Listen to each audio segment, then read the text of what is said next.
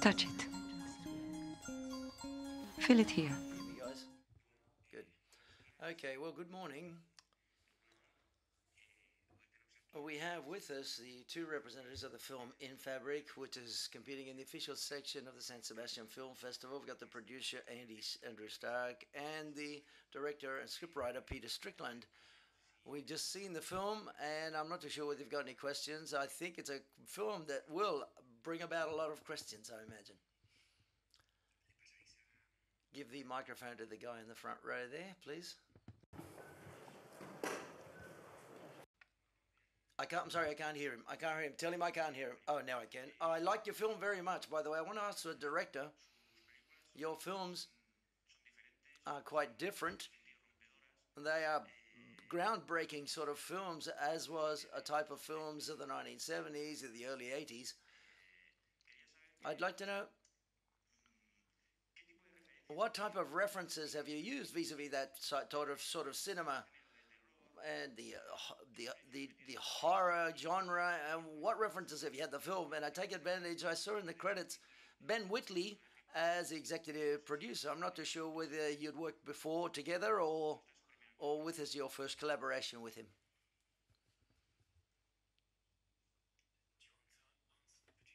First. You go first. Okay. Kienholz was a big influence on this film. The sculptor, he, not always, but he made a lot of mannequins with a lot of resin dripping down their faces, which kind of hark back to my childhood. I used to do, and I ended up in a lot of shops as a kid, you know, ladies' department stores, a lot of mannequins with very thin, long fingers. And I used to have a lot of nightmares about mannequins, and Kienholz, when I thought I got over it, Kienholz came along and just brought it all back. So I think he was a huge influence. I mean, I'm aware there's a lot of talk about Giallo, which is, obviously it's a good thing, like whenever that's mentioned, but it wasn't, I mean, I love, you know, Martino, Argento, Bava, all those people, but it wasn't at the forefront of my mind, maybe subconsciously that came into it. But to be honest, it was these department stores in, I don't know about Spain, but in the UK, they were out of time. They were like strange other worlds. They were not like your chain shops. So you'd see this dumb waiter and with the clothes coming up, and you'd wonder. I mean, I try to look at it. I try to look at the film how I used to see things as a kid. So would a member of staff go into that dumb waiter and maybe live in the basement? Are they making clothes in the basement? Are bodily fluids from the mannequins being used as dye for the clothes? Is the manager having an orgasm, and is his sperm decorating the clothes? Is it drying and making a beautiful pattern? So it might sound preposterous, but bodily fluids on clothes, all of us here are going to end up with sweat or something on us, and that's the haunting element of clothing, that the human contact with that. That was the starting point, really. Oh yeah, Ben, yeah. Rook Films is a company that Ben and I started to make Kill List, the film, the Wheatley film. So I've produced 6 films with Ben, I think. So that's Ben's role on this film. So it's a Rook production. So he's part of Rook.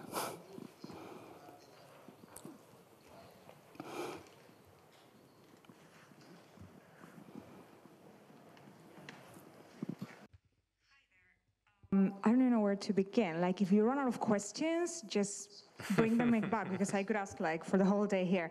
So first of all, are these witches using the dress as a tool? I think I understood the movie, okay, but some things I missed, I think. So I will ask about some stuff about that. Are these witches using the dress as a tool, or are the witches controlled by the dress? I mean, that's a question I shouldn't really answer. I mean, it could be both ways, of course. You know, there's an element at the end of the film with the sweatshop where you can see just about there's a thread coming out of the character's veins. So there's this idea of blood and menstrual blood maybe acting as this kind of dye. So really, the dress, the important thing about the dress was it is random in its logic. It's not judging the characters for being consumerist. I mean, they're not consumerists. If I was in Sheila's position, I would buy 4 dresses. There's no reason why she shouldn't buy that dress. So it was very important for me to have no judgment, that the dress, it's like cancer. There's no logic, it's random. It kills without any sense whatsoever. It's made and it's let loose. And the idea of the sales, that basically get rid of it. It's gone. We're not going to take it back. So whenever the dress appears back in the store, when Sheila tries to take it back, or when Babs turns up in the dress, it's kind of this kind of abject item. It is like fabric abjection, if you can say that. That once it's secreted out of the store, you don't want it back. It's going to have its own life and kill again and again. We see the empty sweatshop rooms in the basement, that more victims will appear. So really, it was that element to it. But yeah, you see the elements of Miss Luckmore's character controlling the dress. When the dress is moving in the wardrobe, you can see her in the store having these spasms or seizures, and the dress is moving accordingly. So there is a hint that maybe the puppet mistress is actually Miss Luckmore, but it's not. It wasn't something I wouldn't say explicitly.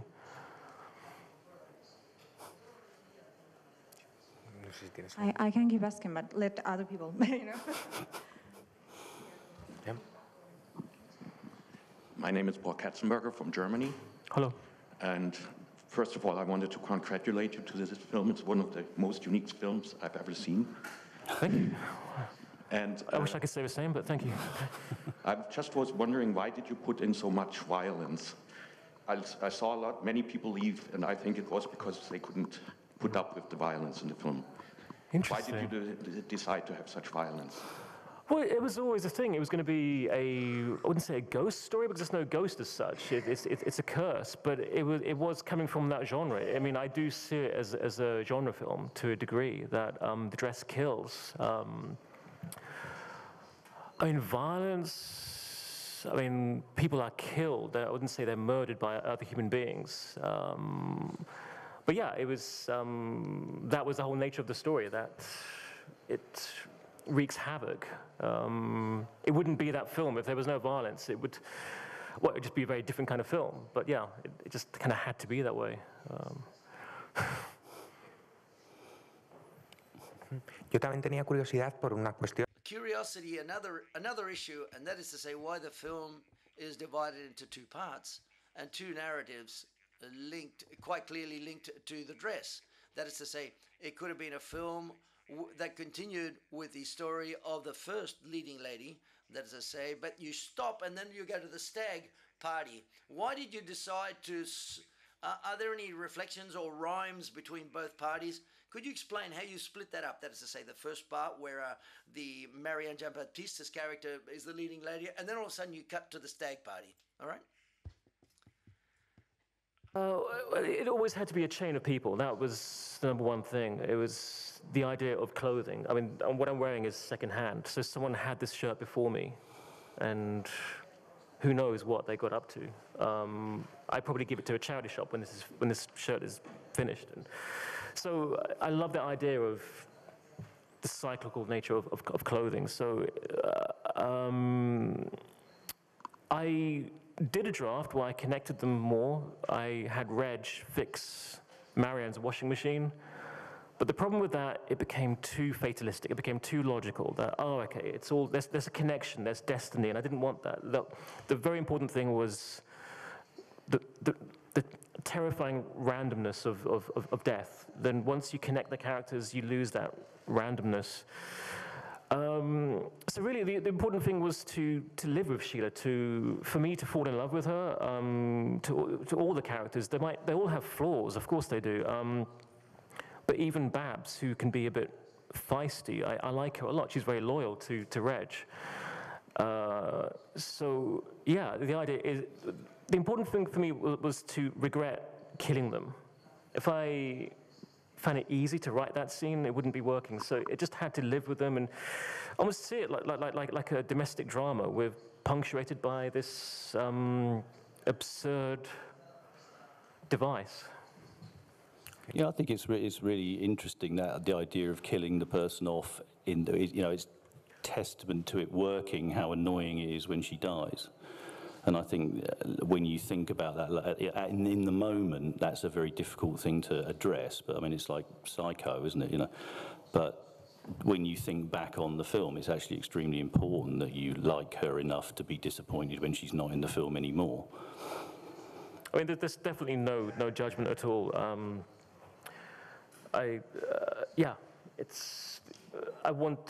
There's a background of consumerist culture, of course, with especially at the end with the looting and the fighting, or the queues of people. But that is very much a light-hearted, satirical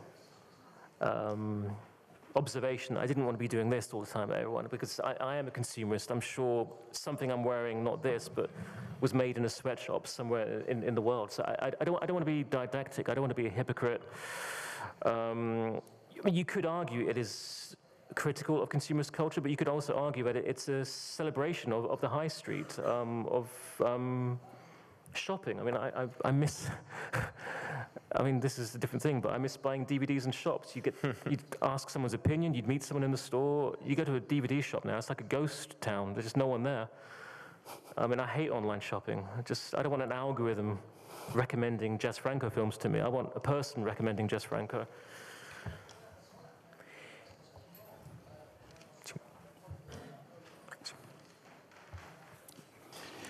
Hola. Hi, I'd like to ask you whether you were surprised that the film is in the official section, and also I've been told that the project was for a series, or because there's 2 stories there, but you could have put in more characters rotating and with the dress. And finally, the inspiration, the way they're dressed, that is to say, the sales reps, the salespeople. He refers to the girls, the witches, that somebody called it. How do you the dress, how they were dressed, their costumes? How did that come? What was that inspired upon? Okay, hope you got all those.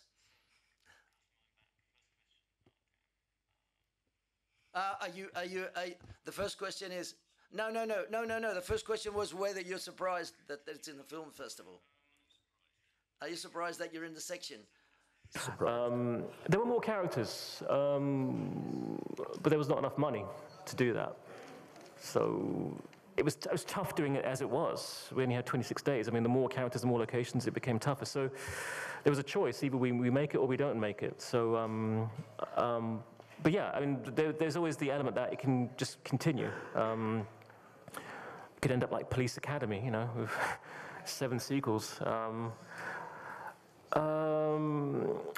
apologies. Sorry. What was surprised it was in selection? I'm always surprised it gets anywhere. I'm very pleasantly surprised. I mean, when you make a film, honest. I'm not trying to be falsely modest. I know I'm British and we're very, falsely modest, but. When you make a film, you just have no idea whatsoever. All you see is someone laughing at you in the crew because you've got the wrong lens, that kind of stuff. You just see all the negative things. Maybe that's just the way I am, but you just, yeah. So no, I am surprised, absolutely, yeah. I don't mean to be sycophantic, but it's interesting to me that a film like this can get into official selection here, which means the selection is about cinema, not about celebrities. And it's lovely. I mean, to me, the film there's a lot of sort of pure cinema in the film, and that's why we like films. They're not scripts and they're not politics. They're a collision of sound and vision and create the thing why we're all here. And so it's wonderful to feel that something that is celebrating that can actually be showcased at this sort of festival, which is great.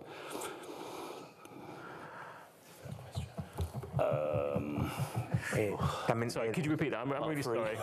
It's not you, it's just... Había otra pregunta sobre Yes, the sales, the characterization, the costumes of the ladies in the witches, the witches, as he calls them, sales people. Okay. Where was the inspiration for that? For the look and the costumes? Yes. Yeah. I just like that look. But it was also, those department stores were always out of time. They were not like chain stores. It felt, the one I based this one on is a place called Jackson's in Reading, and it closed in 2013. And even in 2013, it felt like 1950. We could have set this film now. The only reason I didn't was because I wanted that wonderful guessing and the anticipation of the Lonely Hearts before Tinder came along, where you can just see everyone's face. It was very important to have that guesswork. So I tried to push it as close to the edge of that as possible, which I guess it was 1993, and then I guess the internet took over afterwards. So the film is set in 1993, but it feels like the 70s because the stores had that 70s, 60s, 50s feel. So really, it was working with Jo Thompson, who was a wonderful collaborator. She showed me a lot of these outfits which had this gothic feel. And yeah, maybe that's where some of these films by, I guess maybe Franco more than Argento came to mind, a lot of these vampire films. So yeah, I think it's just a lot of back and forth with Jo Thompson, and talking with Fatma, who plays Miss Luckmore. I mean, she's always a collaborator. I always work with her. And yeah, just seeing what works, really.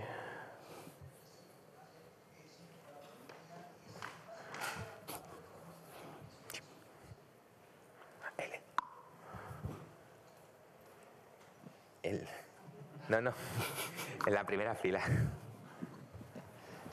Hi, thanks. I'm not too sure whether any of the characters in the film free themselves from having some sort of fetish, apart from obviously the costume and the dress itself. But they got the son of the first protagonist with her drawings, the two characters listening to and being mesmerized by when they talk about the washing machine. Do you think we're all fetishists? Are you? Well, yeah, I mean, but objects. I love working with objects. Maybe it's because you don't have to deal with agents, but I think what it is, it's. Oh, there's an agent here. Sorry. It's that thing that Schwankmajer and the Quay brothers and Buñuel to some degree, Bodovchik, Parajanov, they all understood there's this kind of alchemical power to objects. Yeah, for me, this is absolutely a fetish film, but not in the sexual sense so much. I mean, there's an element of that. I mean, with Reg and his hosiery fetish, and it might be amusing, the same way Babs with her body dysmorphia is amusing, but actually it's not amusing. I mean, she's haunted that she can't put on a dress and feel good about herself. She's always haunted by this, and Reg is haunted by, if he sees a woman wearing tights, it just creates this very deep longing in him. So it was trying to look at it affectionately, but also seriously at the same time. But really just clothing with, depending on who wears the clothing. So Gwen's underwear disgusts Sheila. She picks it up and wants to throw it back in the bin. Vince can't wait to have he even wants his face printed on her underwear. That's how much he's in love with her bodily fluids. So it's really, but the fetish thing extends beyond that. It goes into sound as well with autonomous sensory meridian response, where you have this very, I wouldn't call it erotic, but it's this tactile response to certain sounds. So the film is very, very tactile. It's about texture, not just physical texture, but sonic texture. The fact that Reg,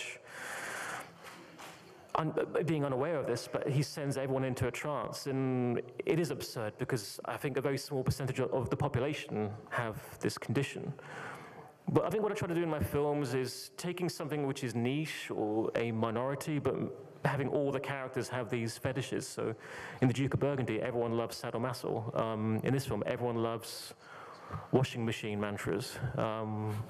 to me, that's kind of beautiful.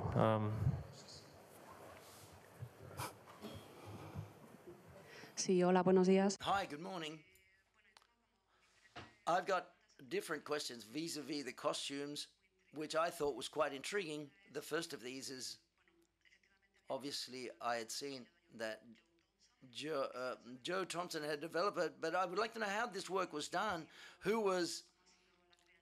How was the creativity and developing the costumes?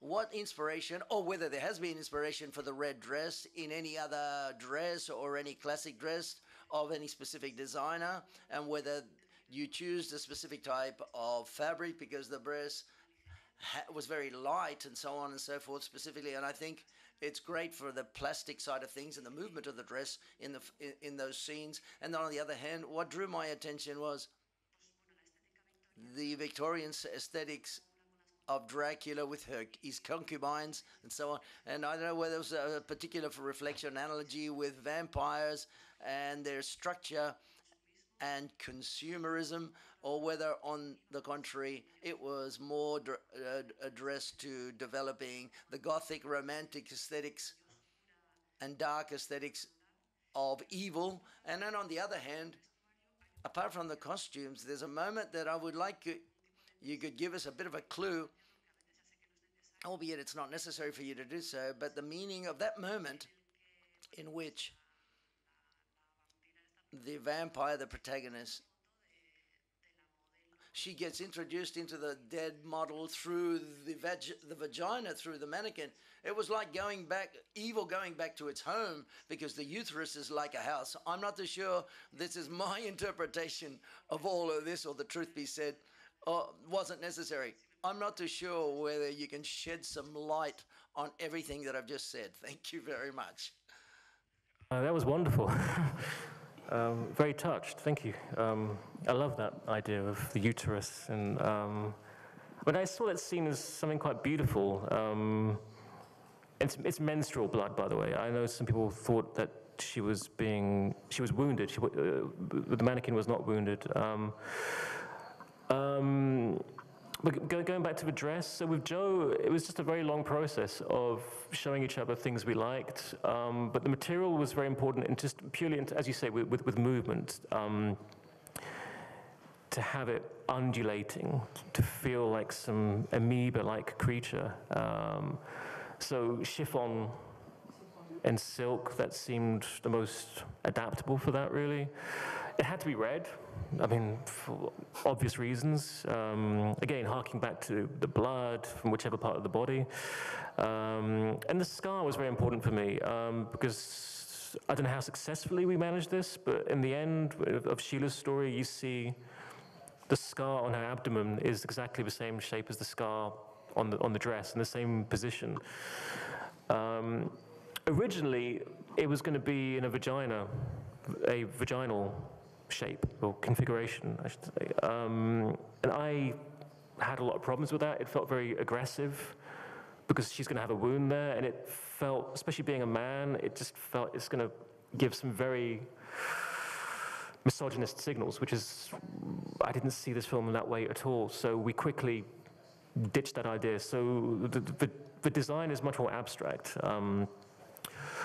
So in terms of how it drapes around the body, I mean, that's Joe, really. I mean, she would show me stuff, and that, for me, that's more intuitive. I just say if I like it or don't like it. Joe has much more of an idea of why she's doing certain things. And we try on the shop assistants' costumes are designed. There's a company in Britain called Sands who make a lot of, the woman who runs it directed Little Dorrit, the Dickens adaptation. So they've got a kind of costume house, a theatre, this kind of incredible place that is just packed full of Victorian, Dickensian kind of amazing period costume, and they actually designed the stuff for the film in that specific place. Did I get everything? I'm not sure.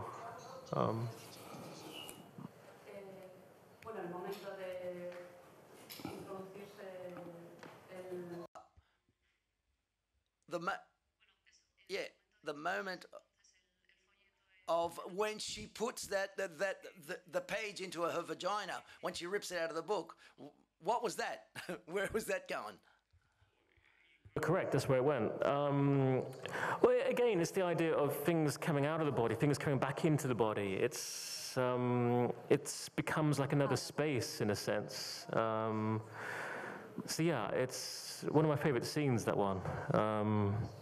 Yeah. Don't look at me. Hola. No. Important for me to, I never question what the director wants to do in the film. I mean, I'm a fan of films, and I want the mystery and the magic and the illusion, and I don't really care if I understand it or not. It's about making my brain percolate and thinking about it in the moment and next week and next year, and it's the magic to me is what it's all about. I don't care about the standard narrative arc of things. Is just boring, I'm not interested in that at all. So I try and hopefully allow Peter to do what he does, and it's great to be in that world, and that's the point of this stuff. It's unique, isn't it? And that's why it's good, I think, I mean, it's always difficult to balance logic and mystery, and it's always that push and pull between them.